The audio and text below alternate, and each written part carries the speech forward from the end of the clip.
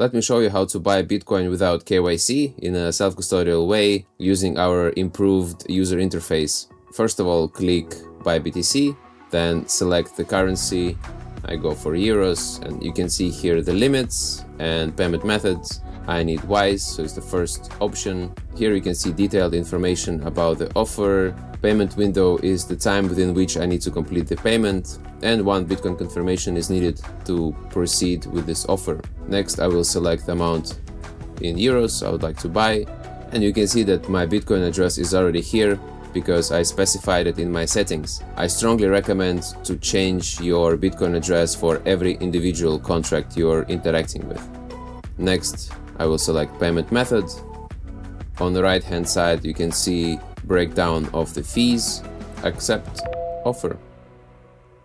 Next step is for me to enter my payment password, which is different from my login password. And when my counterparty does the same, it will create 2 out of 3 multi-signature wallet.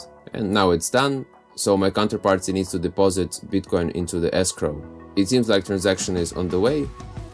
I can verify that it is awaiting to be confirmed in the mempool. After there is 1 confirmation, I can see payment details. So I will open my WISE application, make a transfer, and click Payment Sent.